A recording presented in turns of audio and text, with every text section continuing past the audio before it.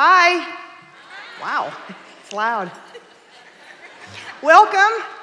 Welcome to all you beautiful Bible-toting ladies. My name is Vanita Jones, and I am part of the teaching team here at Women in the Word. Now, I can guarantee you, if the sun's not shining outside today, it's in here today. That is bright. Bright. You women are lit up out there like never before. You know, on my way here this morning, I prayed for each one of you, and I prayed that God's word would be rooted in your heart, and that as you studied and you read his word, that it would be something that permeated all of your life. So that ultimately you're going to lead a life that glorifies God in everything you do. See, that's what we're here on earth for. You know, people in America and all over the world, they spend billions of dollars trying to figure out what their identity is and what their purpose is. They buy books, they go to seminars, they go to conferences, they listen to things on television. But see, it's right here. It's been right here under our noses all the time, what our purpose is, and that's to bring glory to our God. Now, that may look different for each of you in what situation or where you are in life, but fundamentally, it doesn't change. We're to live a life that brings glory to God, no matter where you are and what circumstances you're in. Paul knew this truth. He not only knew it, I think he lived it. See, no matter the situation he found himself in, after he was saved on that dusty road to Damascus, he began to live a life that brought glory to God's great name. And if you remember, his life after he was saved was not a cakewalk. Remember, he was shipwrecked? We read this back in Acts when we studied Acts. He was shipwrecked. He was imprisoned much of the time. And if he wasn't imprisoned, he was running out of the town in fear for his life. I think the thing he probably did least was actually snuggle up in a nice warm bed and peacefully at night. But in everything he did in his Christian life, he knew that his purpose here on earth was to bring glory to his great God. Look what he wrote to the believers in Corinth in 1 Corinthians 6:19 through 20 on your verse sheet. Paul says this, "Do you not know that your body is a temple of the Holy Spirit within you, whom you have from God? You are not your own, for you were bought with a price. So glorify God in your body."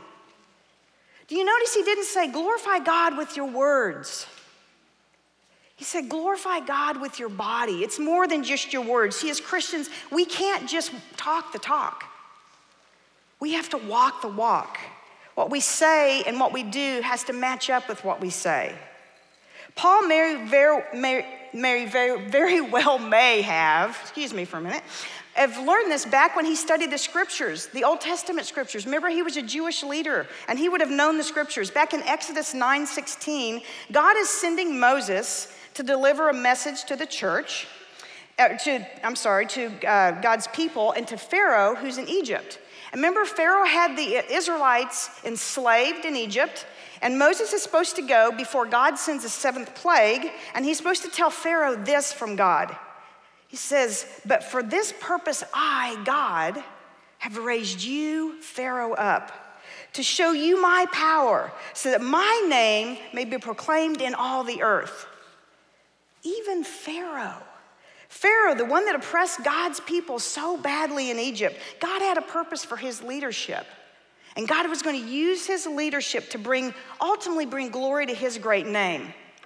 Now in 1 Peter 3, Paul is addressing the conduct of the church and the leadership of the church. And he ends the chapter 3 by addressing the mystery of godliness.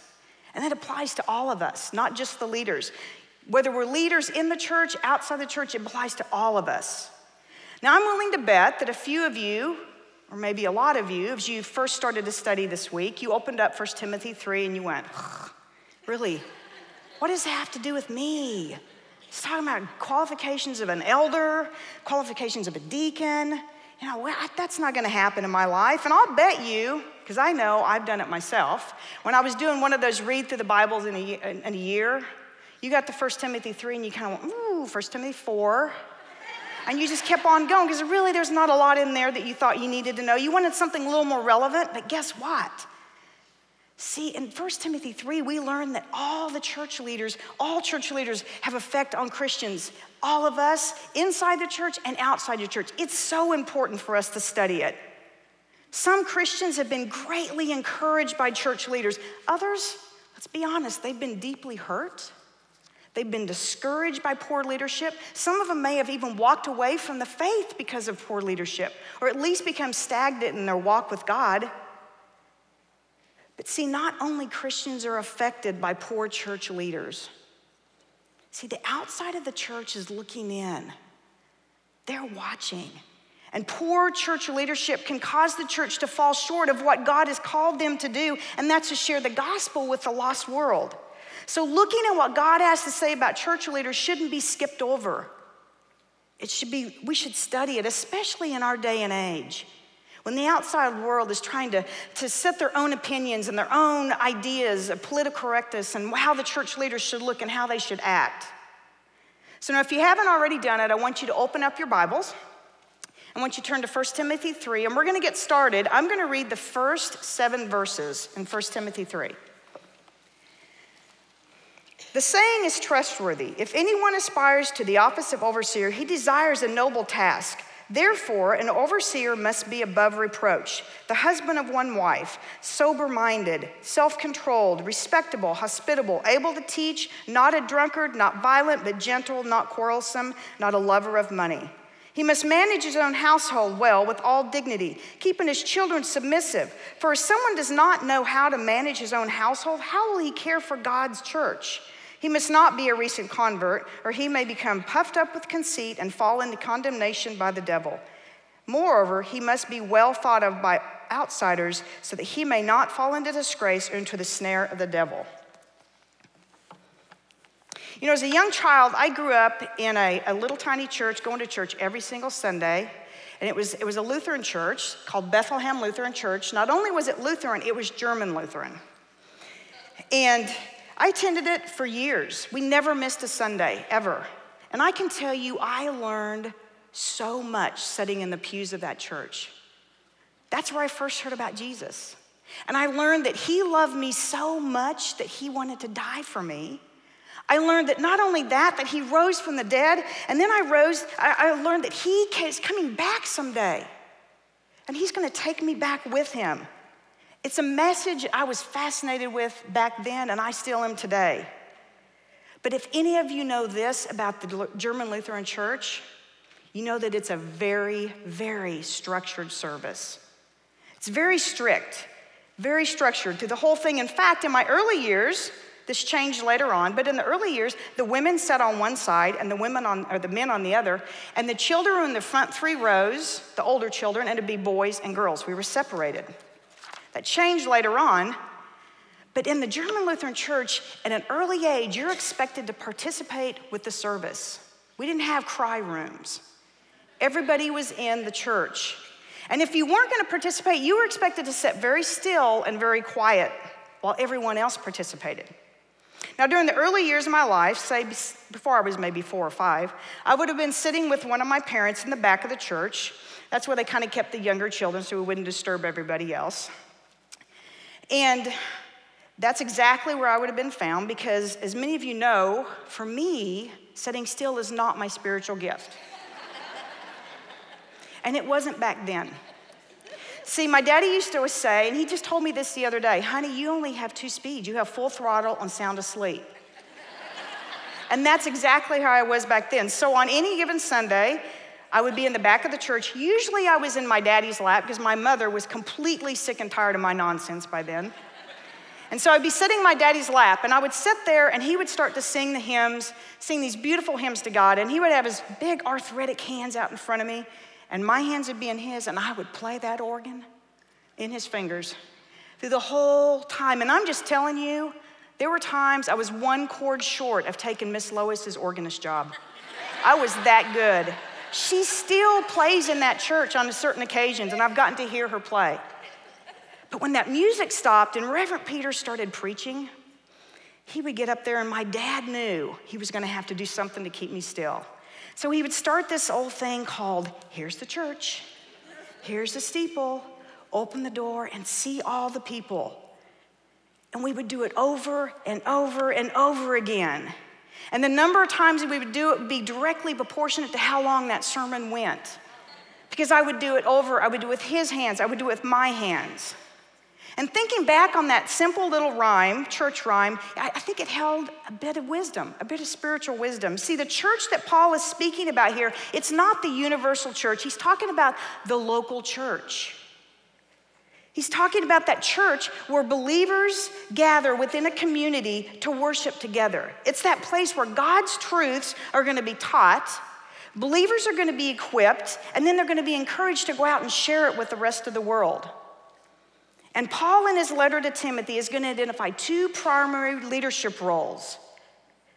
He says they're the elders and they're the deacons. Now, I read something that described the elders as servant leaders. So in my little church rhyme, I kind of see the elders as this part of it. They're like the walls and the foundation, because they're making these decisions that are foundational to the operation of the church. And they stand guard around the doctrine that the church is protecting. They're protecting it so that it's not subject to change with the changing opinions in the world and the political correctness. That they're standing on what God's word is saying. Now we know, because we've heard this before, that the Bible is breathed out by God. And you know what that means is that men wrote it, of course, but what they wrote was revealed to them by God. So by that, we can conclude that church leadership was designed by God. Was not designed by men, and we have to be very careful not to impose our own human ideas of leadership roles and structures on God's design, because his is going to be perfect. He designed the church leadership to be a display of his glory, not man's glory. But he didn't only design it to be a display of his glory, he designed it to be completely dependent on the gospel of Christ. See, the character, the roles, and the responsibility of the church leadership is only possible as a result of Christ living in his people. And that strength that they need to lead the church in God's will comes from Jesus Christ. That's how they do it. So the first group that Paul addresses in this letter to Timothy is the church elders. Now, some translations may group pastors into this group of leaders, but in either translation, these are the ones who oversee the work and the ministry and the teaching of the local church. So, to become an elder is a decision that's not to be taken lightly. It's supposed to be very serious. It was in the early church, and it is still today. You know, I also want to mention that I noticed that in the New Testament, the word elder is almost always occurring in the plural form. So that tells me that in the New Testament scriptures, that church, the local church, it's not a dictatorship. It's a group of leaders leading the church. Now, although Paul lays out qualifications for an elder in 1 Timothy 3, 1 through 7, he doesn't tell us the responsibilities so much of the elder, other than the fact that they're to be overseers of the local church. But Paul does this. He addresses in Acts 20, look at your verse sheet, it's 28 through 31. Paul is speaking to the elders of the church in Ephesus, and he says this: "Pay careful attention to yourselves and to all the flock, in which the Holy Spirit has made you overseers to care for the church of God, which he obtained with his own blood. I know that after my departure, fierce wolves will come in among you, not sparing the flock. And from among your own selves will arise men speaking twisted things to draw away the disciples after them. Therefore be alert, remembering that for 3 years I did not cease day or night to admonish everyone with tears." See, Paul gives the elders 4 different responsibilities. He says they're going to lead under the authority of Christ, they're going to care for the body of Christ, and they're going to see that God's word is taught accurately. And lastly, they're supposed to model the character of Christ. And then in 1 Timothy 3, 1 through 7, we jump forward. Paul goes that step further, and he's going to tell us the qualifications that help them model the character of Christ. On that list, there's be above reproach. See, living a life that is above reproach means that you're living in such a way that nothing legitimately can be said of you to rebuke you that's going to stick. Because the way you're living, you have such a credible reputation that eventually the way you live is going to acquit you, because it's going to prove that you're blameless. You're living a life where your reputation is credible. You're not teaching one thing or leading one way and then living another. It says that to be the husband of one wife. Now, some churches, this is translated all over the place. I'm going to give you how our church translates this. And that says that it says that a man cannot be divorced and remarried. He must be a one-woman man, it's kind of like the song says. Now, it doesn't apply to a man who's widowed and remarried, only to one that's been divorced and remarried. Now, listen here. There are many places in the church that we can serve, that we're qualified to serve. There's just two places. It's the elders and the deacons. He has these qualifications there. If you have ever been affected by this, or if you ever are affected by this somehow in your life, just remember this, that it's best to focus on all those other things you can do. There are so many places in the church that you are qualified to serve. Find something and do it with excellence. See, if there's one thing I've learned by studying the Bible, it's this. If God put it in there, it's in there for a reason. I may not fully understand it. It may not be very comfortable for me at times, but I know this. I know He loves me. I know He wants my very best. He has my interest at heart, and I can trust Him with that. So I don't have to always know all the words. That's what my son, who just turned 20 last week, Casey, used to say when he was a little toe-headed guy. He would run through the house. He was very inquisitive, and I was so worn out by him by the end of the day. And often I would just give him a quick 1 or 2 word answer, yes, no, whatever. And he would grab me by the pant leg and pull me down, and he'd get my face in his little chubby hands, and he'd go, Mommy, tell me all the words. And you know what? Sometimes I did tell him all the words, but sometimes I didn't. Sometimes I would just grab his little chubby face and I'd say, because I'm Mommy, I know best, and I said so.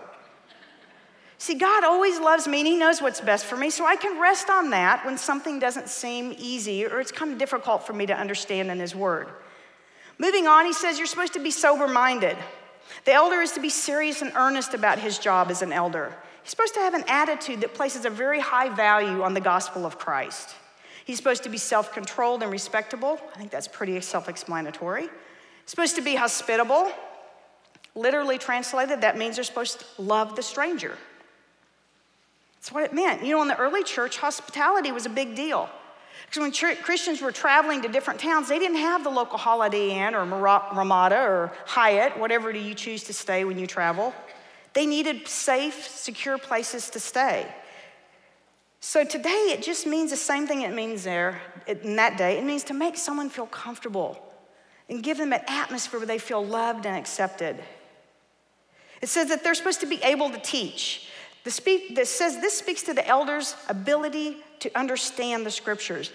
He should be able to communicate those truths to others. Now, this does not mean he needs to be a public speaker. Not everybody can do that. He may very well teach publicly, but he also may teach more privately, just one-on-one. But all elders should possess an understanding of the scriptures. They're not to be a drunkard, it says. Now, there's this huge difference between the cultural use of wine in the biblical times and the overuse of alcohol in today's society. See, in biblical times, a lot of times the water wasn't pure enough to even drink, so they'd have to drink wine. Sometimes they mixed it, but they still weren't supposed to drink until they were drunk. And as an elder, it says that they would be good to set an example because there may be believers and unbelievers that are struggling with addictions of alcohol, and they should always be aware of that and try to set a good example. It says not to be greedy, not violent. Those are pretty self-explanatory. Not quarrelsome. They're not supposed to relish fighting or arguing with others. It doesn't say they have to compromise on their convictions. It just says that they should be able to they should disagree without being disagreeable. Be willing to talk things out. They're not to be lovers of money. It doesn't say they're not supposed to have money. It just said they're not supposed to be lovers of money. It's not supposed to be their main focus. They're supposed to manage your own family well. You know, for the Christian, the church and the home are kind of the same. They should both be overseen with love, truth, and discipline. Church leaders can't act one way and then act a different way in their own home as they lead their family. They're not to be a recent convert. This church leader should not be a new Christian. And it's simple to say, it's easy to say that age is no guarantee for spiritual maturity, But you should have had some time studying the scriptures, knowing God's scriptures, before you start leading others and you've grown in your faith. They should be well thought of by outsiders. The church leaders are representatives of Christ to not only us, but the outside of the world, outside of the church. They should live a life that leads to having a good reputation, both inside the church and outside the church. Let's continue by reading 1 Timothy 3. I'm going to read the next 5 verses 8 through 13. And this one's going to talk about deacons. Deacons likewise must be dignified, not double-tongued, not addicted to much wine, not greedy for dishonest gain. They must hold the mystery of the faith with a clear conscience, and let them also be tested first, then let them serve as deacons if they prove themselves blameless. Their wives likewise must be dignified, not slanderers, but sober-minded, faithful in all things. Let deacons each be the husband of one wife, managing their children and their own households well. For those who serve well as deacons gain a good standing for themselves and also great confidence in the faith that is in Christ Jesus. These verses are describing the qualities of the deacon in the church. The word deacon is literally translated as servant, humble servant. I would kind of call them, in my little church rhyme, they'd kind of be the steeples. Because, steeples are designed to draw our eyes upward to God, and so we would be focused on God. See, the deacons are servants who are leading us to serve. They take on a practical task of serving the church so that the elders can stay focused on leading and teaching the church and protecting the doctrine, and they help us, they do the practical things so we can keep our eyes focused on serving God. Remember I mentioned that the elders were servant leaders? I'd like to describe the deacons as leading servants. They lead the servants. They're not the only ones that will be serving the church. They're making it possible so all of us can serve in the church. And Paul lists several qualifications for the deacon. They include this. Say he should be dignified. I mean, that's just pretty self-explanatory, deserving of respect. Not double-tongued. He's not a gossip. He doesn't say one thing to one person and another to something to someone else.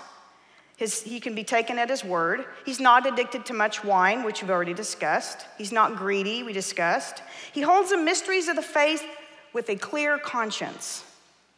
See, that means that the deacon should understand the doctrine in the Bible and be able to obey it with a clear conscience. And once they do that, they base their decisions on the Word of God, and then they back up everything they do by a godly life. They should know the Bible better than the church constitution. Because see, in the early church, the Bible was the church constitution. And it says you should be tested and proven. See, an untested Christian is an unprepared Christian. I don't know about you, but I kind of sometimes feel like I'm well prepared. Because don't you feel like you're constantly being tested?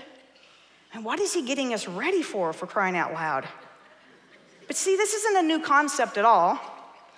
In fact, quite a few leaders in the Bible were tested first as servants before they became leaders. If you look at Joseph, he was a servant in Egypt for 13 years before he became second in command. You look at Moses, he cared for sheep for 40 years before God called him to do his work. Joshua was his servant, and then later became Moses' successor. And then if you look at David, he was tending sheep when Samuel came out and anointed him to be the king of Israel. You see this pattern? It's a pattern of first a servant and then a leader. It made sense back then, and it makes sense today. And then it says their wives should be worthy of respect. That's simply saying what's good for the goose is good for the gander. I mean, if he's got to do it, we should too. Godliness starts at home. We need to be doing the same thing we're told to do here and how to behave.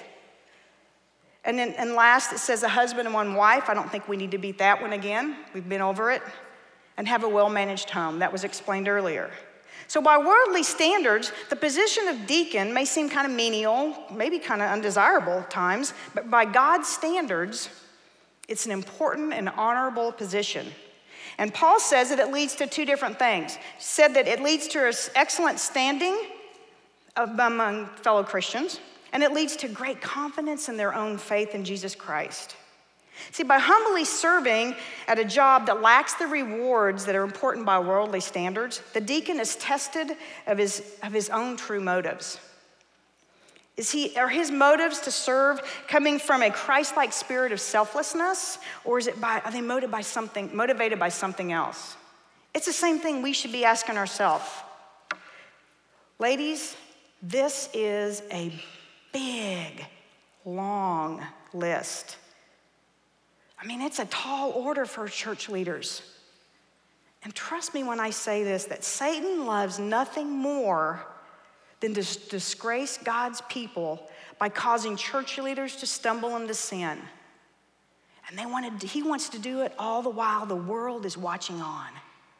It brings him great delight. See, as Christians, we need to pray for our church leaders so they're able to do what God has called them to do, that they're able to maintain this good reputation both inside and outside the church. That is how we can serve our church leaders. Constantly be in prayer for them. Continue on. We're going to read the last few verses, and we'll finish up here. It's about the mystery of godliness in 14. I hope to come to you soon, but I'm writing these things to you so that if I delay, you may know how one ought to behave in the household of God, which is the church of the living God, a pillar and buttress of the truth. Great indeed, we confess, is a mystery of godliness. He was manifested in the flesh, vindicated by the Spirit, seen by the angels, proclaimed among the nations, believed on in the world, and taken up into glory. So here we are. We have our church. We have our steeple, and now we're going to open the doors. Here we are.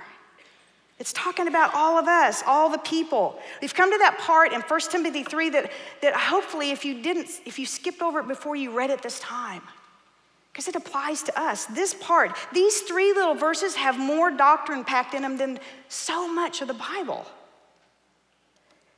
And it's in there because he wants us to know how to behave in church. Now, I want you to go back with me to that little church in Kansas and flash forward a few years, and I'm going to give an example how not to behave in church, okay? I have a few of them. I was probably 8 or 9, and my best friend Angie and I were sitting in the front row of the church for a good reason, because, see, Angie and I both had the same problem. We couldn't sit still, and once we started giggling, we couldn't stop. Now, I saw her about 5 years ago, and we ate dinner together, and it was the same. It hasn't changed. We giggled for 2.5 solid hours. And on this particular day, it was no different. We were in the front row, and Angie and I were both wearing those really long knee socks that have kind of come back. And mine were probably red because they were my favorite. And in the middle of Reverend Peter's sermon, we started to roll our socks down until they got down around our ankles, and it was this huge tube of socks going around our ankles, and we looked like something out of the Jetsons cartoon. And for some reason, that struck us as the funniest thing we'd ever seen. And we started giggling, and not just giggling, but I'm talking that giggling with the pew. Everybody in the pew is kind of shaking, and there are tears, and you kind of have your head down, and all of a sudden, we hear this stop in the sermon, and Reverend Peter, who happened to be Angie's grandfather, looked down and said, Angie and Vanita, is there something you'd like to share with the rest of the congregation? Oh my gosh, you could have heard a pin drop. We were horrified. Not just because the whole congregation was staring at us, but remember, this was in the 70s. We knew when we left that church, our daddies were going to wear our bottoms out with a paddle. We weren't going to be able to sit down for days. We were going to be in so much pain. That is how you don't act in church. See, Angie and I weren't taking serious the gospel that Reverend Peter was preaching from the pulpit. We were not exhibiting godly behavior in the house of God. It's that place where Paul calls a church, it's a church of the living God. It's a pillar, it's a buttress of truth. Paul calls a church the household of God because, see, God's church is a family. And when you're a sinner and you believe on Jesus Christ as your Savior, that person immediately becomes part of God's family. And Paul is advising Timothy to treat the members of the local church as he would treat the members of his own family. He says they're gonna have to be fed and nourished. They're gonna have to be disciplined. They're gonna need to be given an example to follow, and they need to be encouraged. Paul also describes the church as a pillar and buttress of truth. You know, this architectural image would have been a great deal to Timothy because he lived in Ephesus. There was architectural design all around him. In fact, the goddess Diana, that temple had 127 different pillars. And often, many of the statues were up like this. They'd be really tall and on a pillar. And the statues you would put up there so that everyone around could see them. See, the local church is to hold up the word of God so all the world can see it. Essentially, it's saying the local church is to put Jesus Christ on display in the lives of their faithful members so the world will be changed by it. Lastly, Paul describes the church as a buttress of truth. Now, some of your translations may have used the word bulwark, but these words are slightly different definition, but they kind of are both clear illustrations of the church. See, the buttress, if they'll put it up, is that part that sticks out, the stone or the brick part, and it's to help hold the wall upright. It keeps it upright. And then a bulwark would have been this wall going all around this fortress. And it's built around a structure for protection from outside enemies, from outside forces.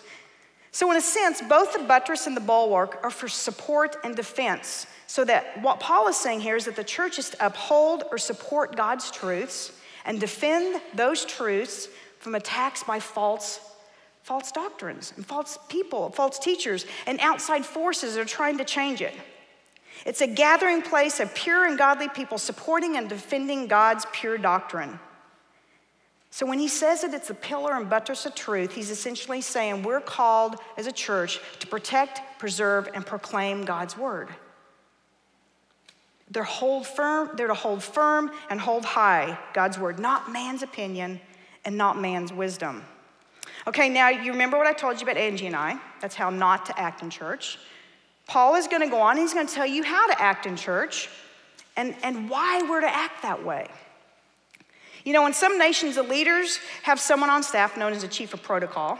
And the chief of protocol is going to come into that leader and describe, before a dignitary arrives, and he's going to tell them, you don't bow, you shake their hand. You don't shake their hand. You do whatever is cultural, not offensive to them, and what's acceptable for them, okay? So for us, the Bible, as Christians, the Bible is our chief of protocol.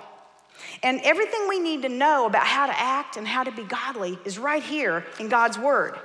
So Paul tells us first, he says, as Christians, as Christ followers, we're to display godliness. Now, I don't know about you, but for me, this is much easier said than done. But then in the same sentence, makes it a little more confusing. He says, it's not just a mystery, it's the great mystery. Godliness is the great mystery. You know, it's easy to confuse godliness with just living a good life. It's so confused everywhere. But there's a huge difference between godliness and what I like to call goodliness. Now, I get it. There's some English nerds out there. Don't come up here and school me afterwards that goodliness is not a word. I get that. But it's about the only way I could describe this thing called godliness.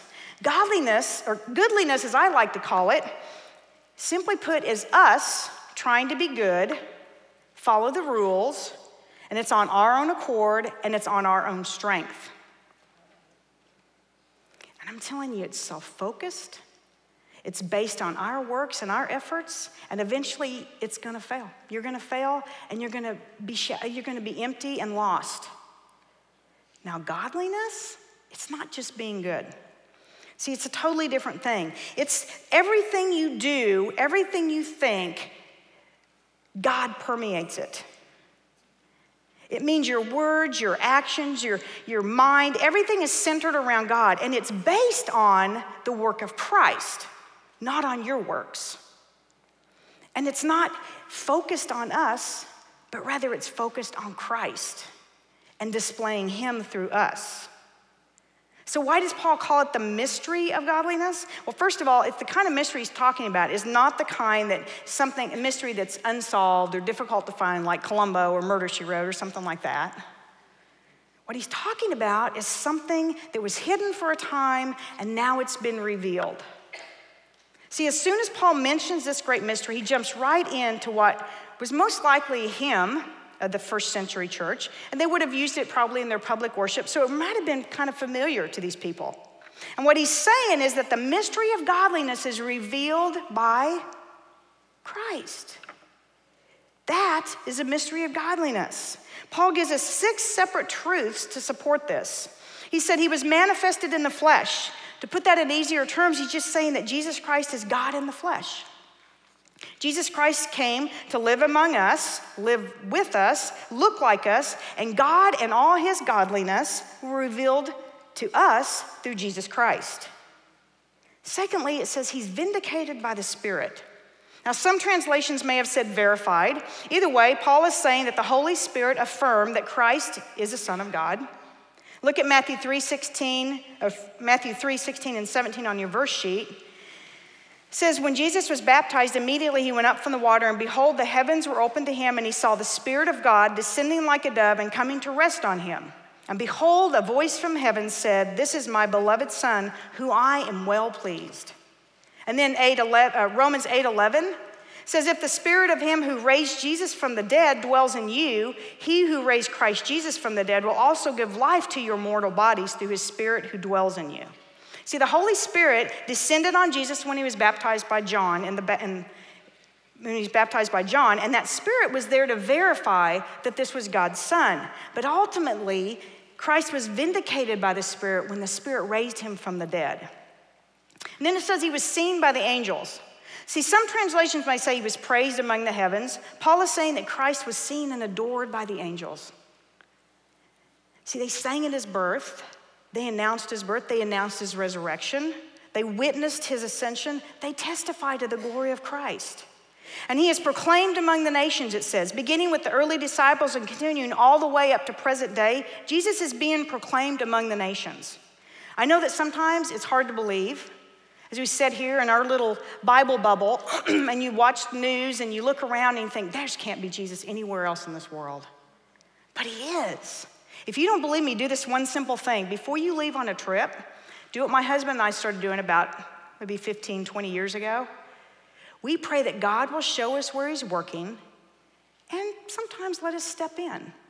And every time we travel, doesn't matter where we go, we always get to see and witness God working. It has been so much fun. One in particular was just a interaction between 2 women. One was a Jewish woman and her friend, and she was sharing her testimony.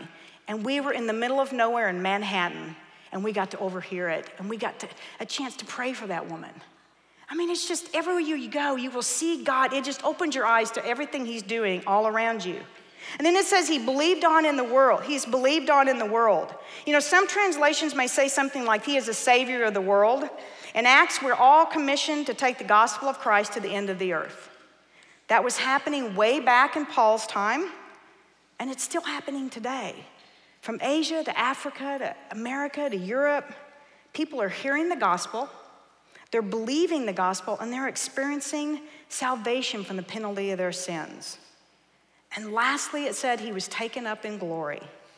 He is the King of Kings. And when he ascended up to sit at the right hand of his Father, where he is interceding for us every single day. See, by telling us these truths in verse 16, Paul is not just proclaiming that Christ is godliness. He's also saying to the church, he's saying, think about what this means for godliness in the church and in your lives. He's saying the great mystery is this, it's Christ. It's Christ in you. Jesus Christ, the Son of God incarnate, the one who was verified and vindicated by the Spirit. He was raised from the dead. He was praised among the angels. He's been proclaimed across the earth. He's been believed on as a Savior, and he's been crowned King of Kings. If you've placed your trust in him, he lives in you. Let that sink in for a second. See, the Son of God resides in you, and he is the one who gives you the power, the strength, and the grace to live a godly life. So godliness is simply put the overflow of Christ in you. Look at Colossians 1:25 through 29 in your verse sheet. Paul is writing, and he says, I became a minister according to the stewardship from God that was given to me for you, to make the word of God fully known, the mystery hidden for ages and generations, but now revealed to his saints. To them God chose to make known how great among the Gentiles are the riches of the glory of this mystery, which is Christ in you, the hope of glory. Him we proclaim, warning everyone and teaching everyone with all wisdom, that we may present everyone mature in Christ. For this I toil, struggling with all his energy that he powerfully works within me. Behold the mystery of godliness. It's very different than goodliness. It has nothing to do with our works and our efforts. And in this confession of the mystery of godliness, Paul is asking and urging the churches to pay attention to the importance and the calling of the church. See, being founded by Christ and built on Christ, the church is to be a preview of his kingdom. And this occurs when his people love and serve out of an overflow of Christ in them. Our lives are not independent performances, but rather they're a revelation of our inner spirit, which is united with Christ. Our relationship with God will be demonstrated through the way we live and the choices we make. What is in our heart will eventually show up on our outward behavior.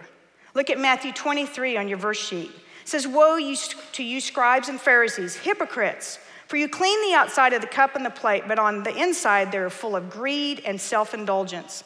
You blind Pharisees, first clean the inside of the cup and the plate, that the outside may also be clean. What's on the inside will eventually show up on the outside. You know, my golf buddies and I have a saying that usually occurs about hole number 16. You know, we've played several holes by now. We're kind of tired. We're usually very hungry. The game is getting more frustrating and the wheels are starting to fall off, at least for me. And someone never fails to get up on the tee box and they always say, oh my goodness, my tire is hanging out. It's usually me. Ladies, is your godliness hanging out? See, I'm not talking about your goodliness. See, with Christ as a king of your heart, your godliness should always be hanging out. Please pray with me. Precious Father, we love your words. We love the nuggets of truth that you share with us. Father, we want to be godly women. We want to honor you with our lives. Lord, show us how to do that. Teach us. Keep us in your will. And Father, as we go from here, I pray that we would be a light to those around of you and your gospel. In Christ's name I pray this. Amen.